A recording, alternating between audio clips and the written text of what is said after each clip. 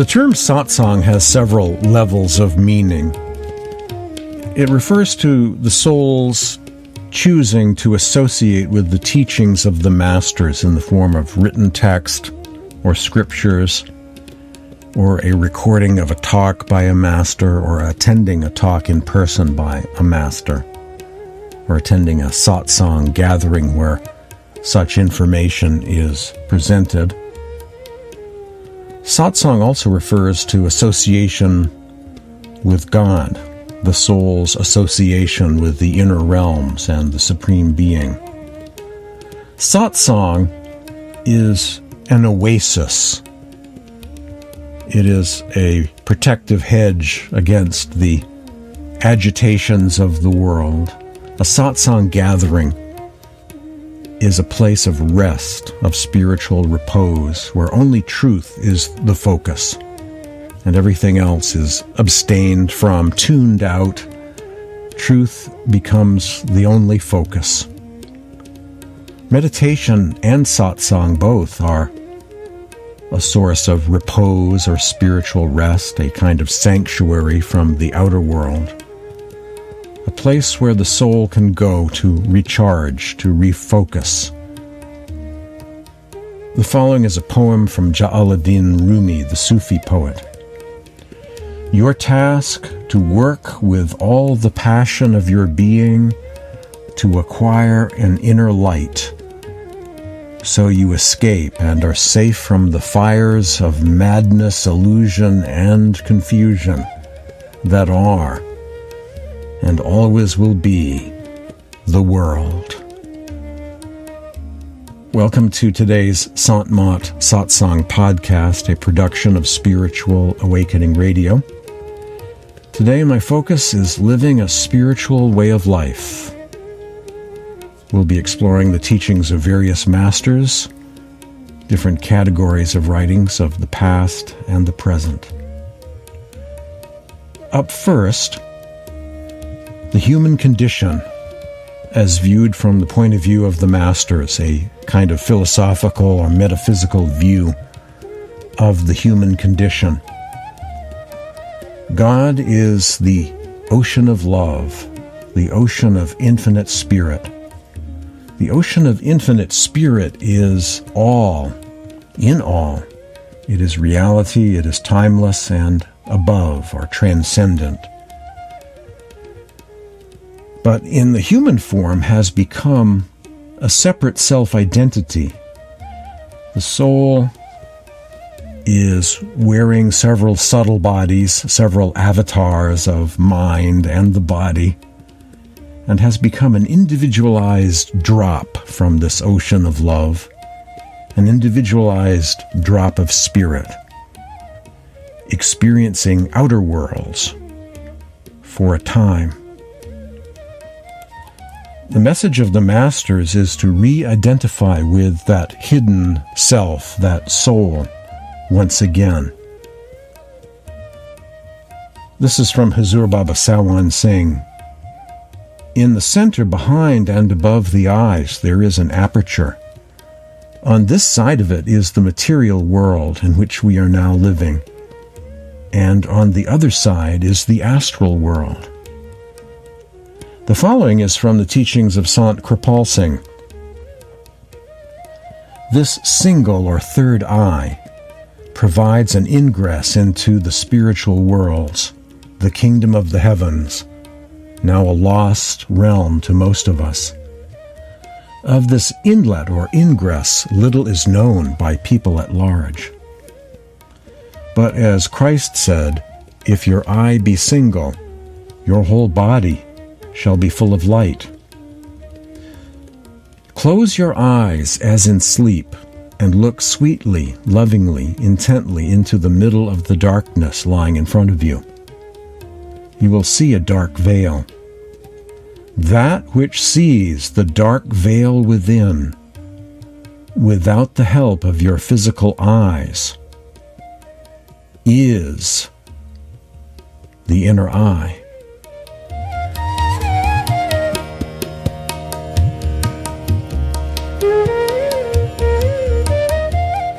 The following is from the writings of Dionysius, the Syriac mystic. The simple, absolute, and immutable mysteries of divine truth are hidden in the superluminous darkness. For this darkness, though of deepest obscurity, is yet radiantly clear, and though beyond touch and sight, it more than all fills our unseeing minds with splendors of transcendent beauty. The following is from St. Augustine. And I entered and beheld with the eye of my soul the light unchangeable. He that knows the truth knows what that light is, and he that knows it knows eternity. This is from Path of the Masters by Julian P. Johnson. In the march of the ages, cycle after cycle, on every planet where intelligent beings reside, the great masters are the light-bearers of that world. Until the end of the ages, they will remain the friends and saviors of those who struggle toward the light.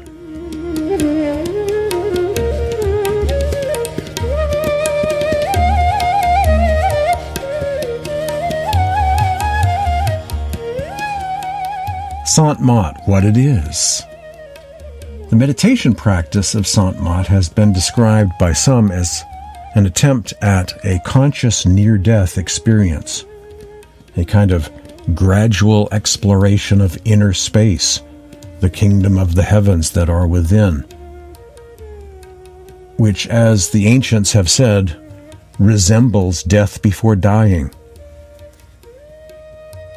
Ancients living in Greece, following the teachings of Platonism and the teachings of Pythagoras and the Pythagoreans, likened spiritual practice to death, saying that to be initiated into the mysteries takes you to the same place that those who experience death go to, a kind of glimpse of the afterlife. Spiritual practice is a kind of dress rehearsal for eternity.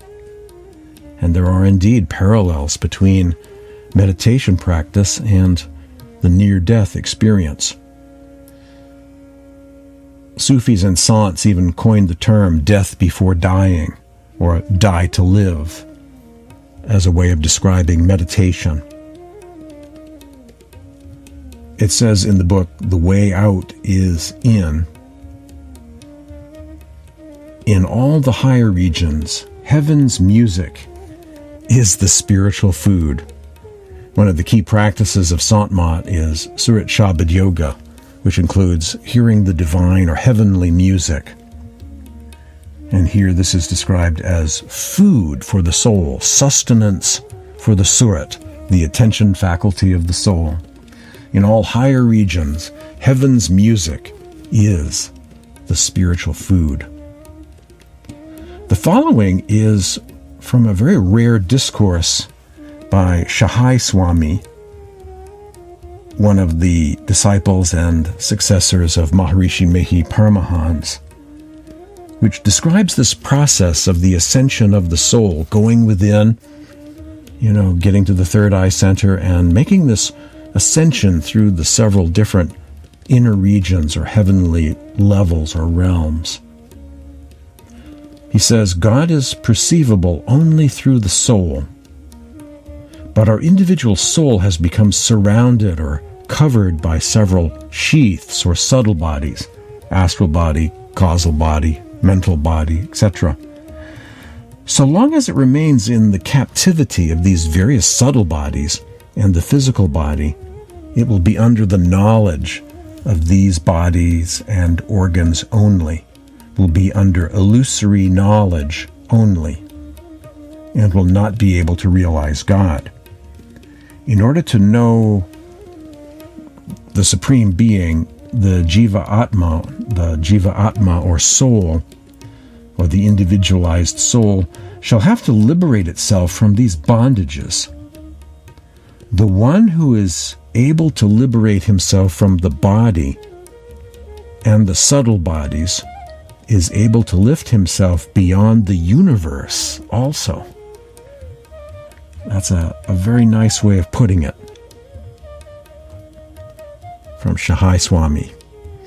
That's a nice way of putting it. When you make this ascension through the different planes, this is going beyond the universe. And of course is actually going beyond the astral plane or astral universe, causal plane, causal universe. In other words, not only going beyond the physical universe, but these other realms as well. For many, the astral plane is the goal, with a lot of paths out there that you'll encounter. In fact, most of what you'll find on the bookstore shelves, written by those best-selling spiritual authors, basically is about getting to the astral level. But the teachings of Sant are not about getting to the astral plane through some sort of astral travel, but passing through the astral plane in what is more accurately described as soul travel. The ascension of the soul is not only about rising above body consciousness, but transcending all of these lower realms of duality and illusion, leaving them all behind, the astral plane, causal plane, mental plane, etheric, and reaching our true home, which is not based in time, space, in the realms of time and form, but is completely beyond them altogether, given descriptions such as Satlok, which means the true eternal spiritual realm, or Sachkhand, a Sikh term that means that as well, the true eternal spiritual realm. The soul's natural habitat is not the astral plane.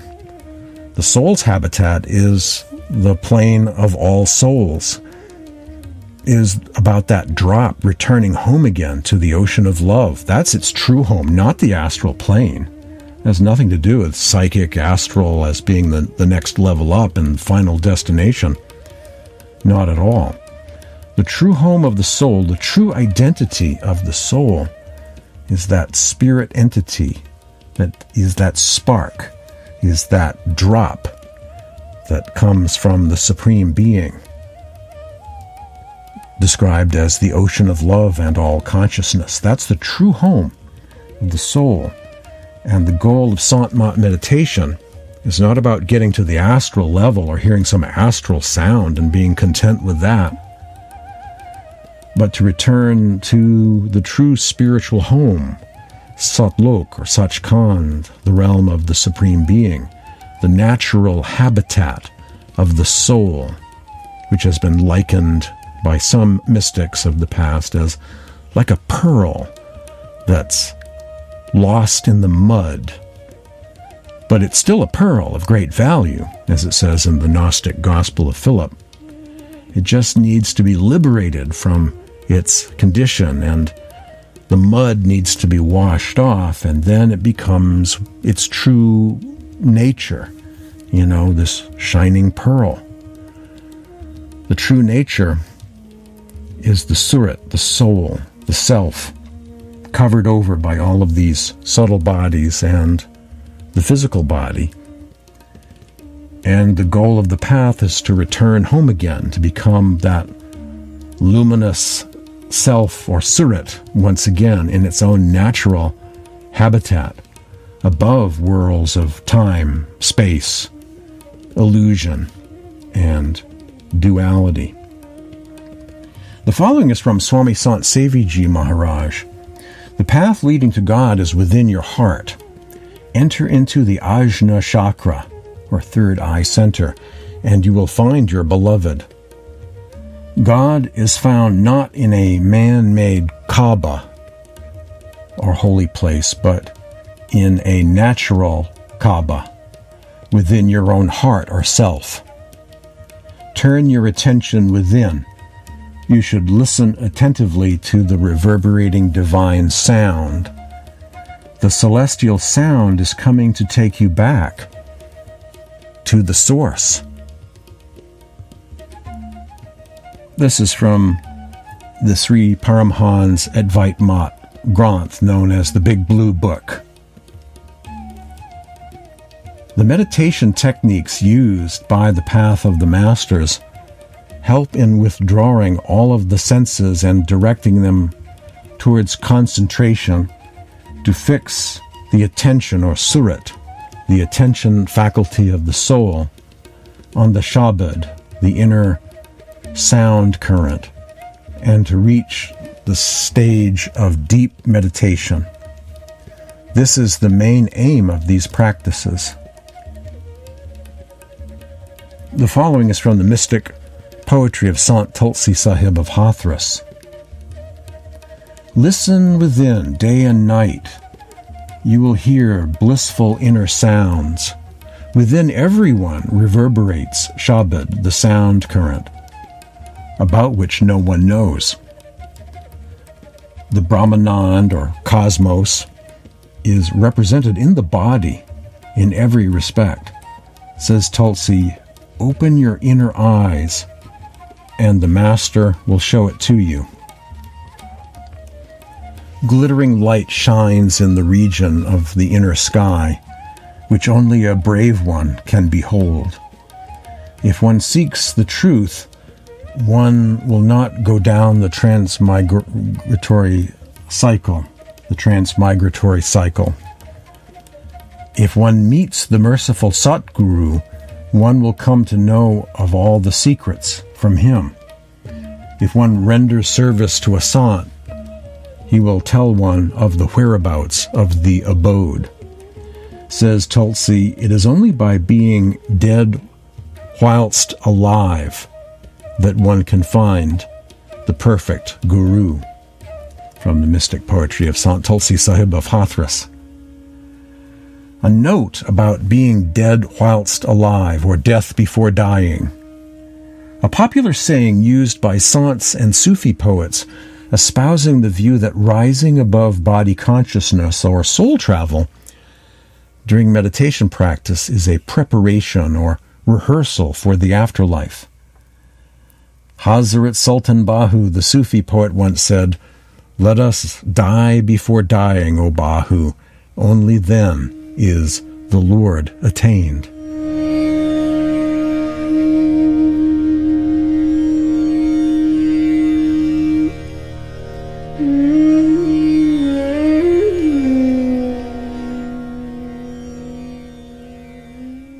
Rising above body consciousness is essential.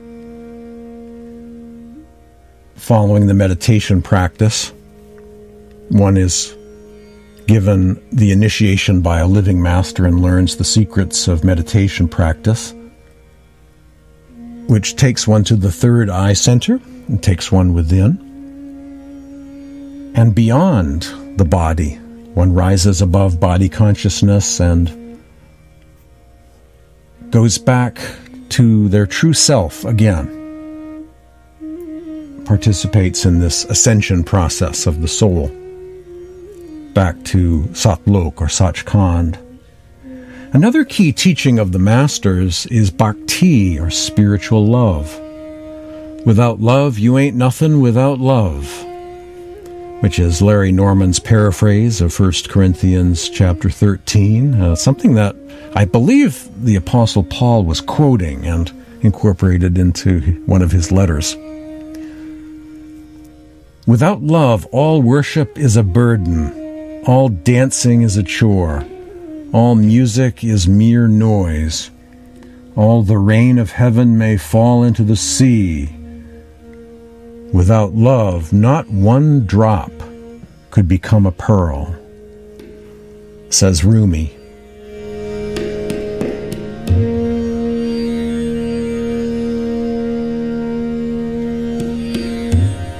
These verses are to be found in the Adi Granth, the Sikh scriptures, a translation here known as the Gospel of the Guru Granth Sahib, edited by Duncan Greenlees, one of the many volumes of the World Gospel series published long ago by Theosophy. Only the name of God can delight the heart.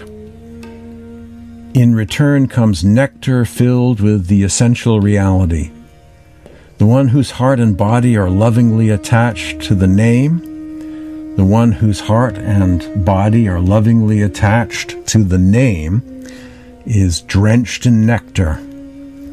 The one who is united with the name remains ever in love with the divine void, soon the third heavenly realm. God's servant is intoxicated through and through with God's presence. On remembering the Lord's name, heart and body dissolve in love, and one drinks God's bliss or nectar.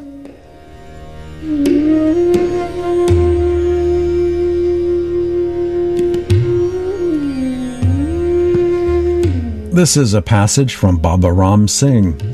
By doing Simran, when there is this love between the soul and God Almighty, each cell of our body, each drop of our blood and flesh, all of them get completely soaked in this love. And that is how the love emanates from each and every cell of the body. Here Baba Ram Singh refers to the practice of Simran, the repetition of various sacred names of God for the purpose of divine remembrance, to practice spiritual awakening in a world of slumber, to keep coming back, to focus and refocus, center and recenter again and again on our spiritual practice by repeating the names we were given at the time of our initiation. We keep coming back to those names, and they summon us to awakening again and again. And if Simran is practiced in a bhakti or devotional, a loving devotional sort of way, they are most effective.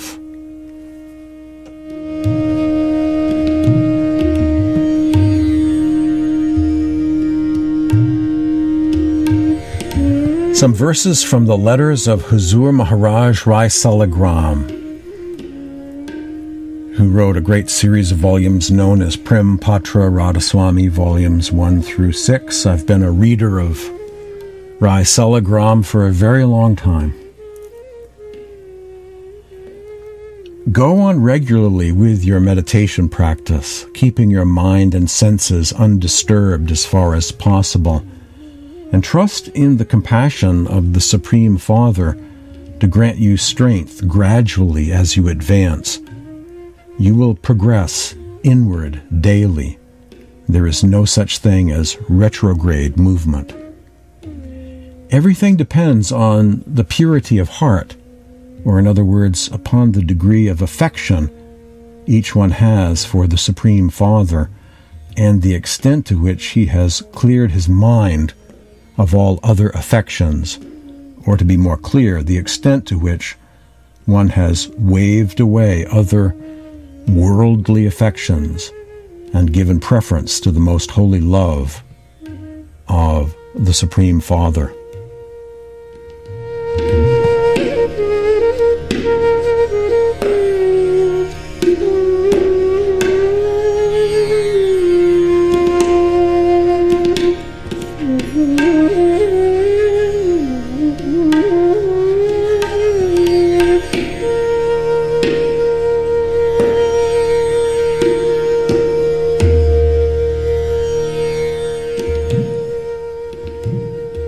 The ethical foundation of Sant Mat, ahimsa, or non-violence in thought, word, and deed. The wisdom of not getting too attached, the wisdom of not getting caught up in the drama of the illusion, and to try and live a life that is low karma. Thoughts are like seeds that sprout into words and deeds. The teachings of the Masters get us to examine our thoughts, words, and deeds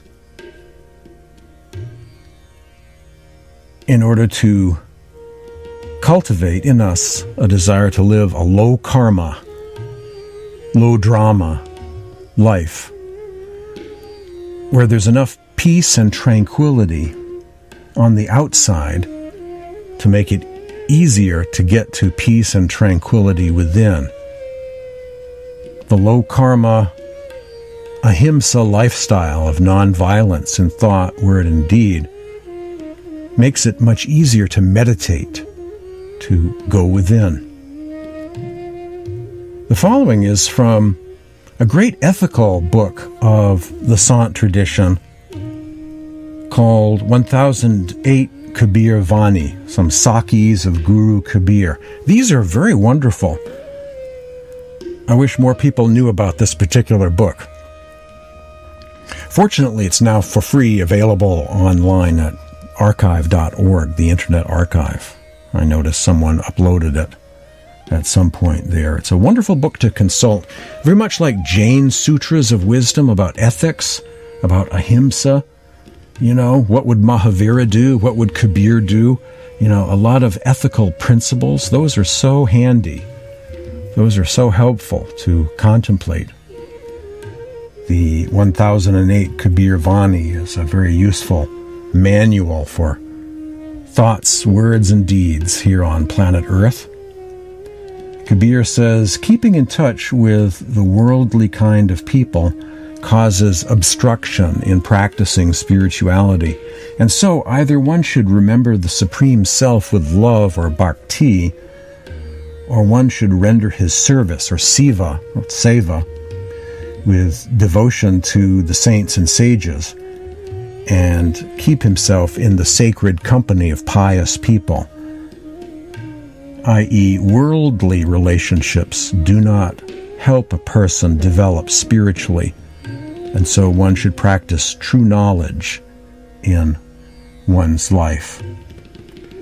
Kabir's way of saying, choose wisely who you hang out with.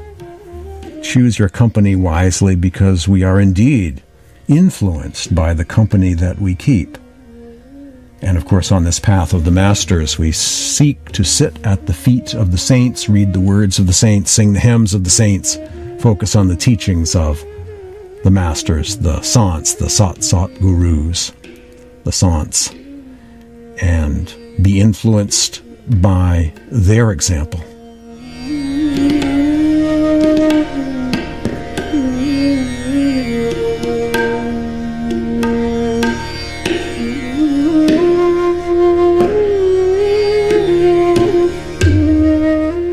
Sant Mat is the path of not only meditation, not only soul travel beyond the universe and the other universes or dimensions, astral plane, causal plane, and so on.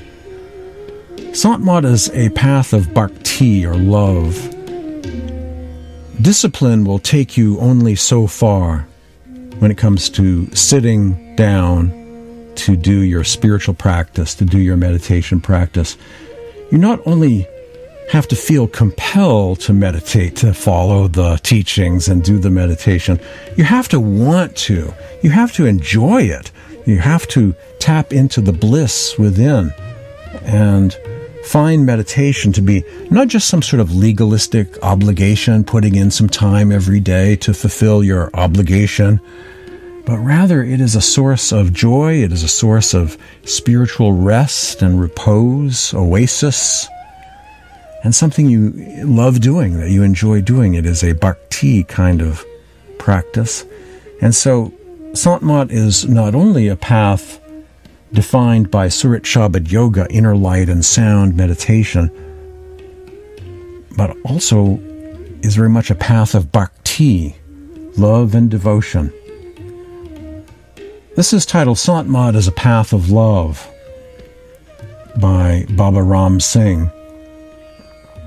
Sant Mat is a path of love and a path of affection. This is the path created by God Almighty Himself.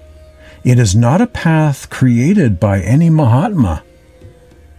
It has always been the path, and it has existed from the time the human form first took shape. It is the path through which, plane by plane, the soul has descended from God Almighty by way of the sound current, and has now come into this current human form. And when it goes back also, it will go plane by plane through the sound current. This path has been there, latent, uniquely within the human form at all times. It is on this path that the saints have gone back to God Almighty with the grace of their masters. And it is on this same path that we will go with the grace of our masters.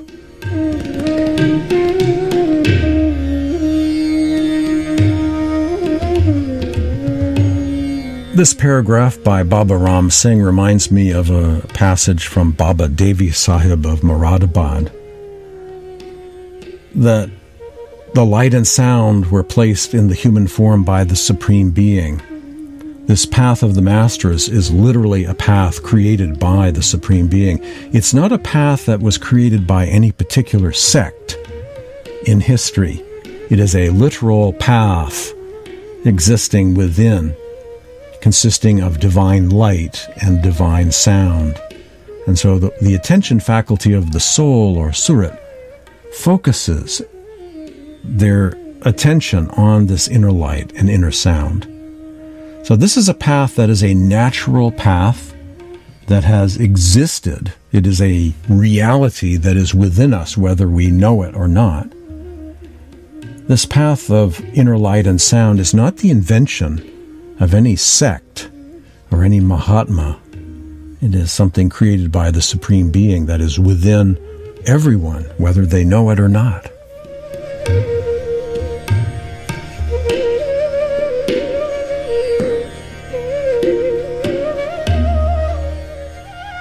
A great definition of the Sant Guru, the living master, from the writings of Baba Ram Singh. A living master is one who has manifested this Shabad, this light and sound, within his being to the extent that he can, at will, consciously travel the entire path, from the physical plane to the true abode of God Almighty, Sachkhand, the true realm, a place of indescribable love, light, and blissful intoxication in God's presence. Reconnecting souls with the full awareness of God Almighty is a living master's sole purpose and destiny. And he gives this service freely to dedicated seekers. He has no other worldly desires or motives. What a wonderful definition of what the job of a living master is, the job description of the Sant Guru. Reconnecting souls with the full awareness of God Almighty is a living master's sole purpose and destiny, says Baba Ram Singh.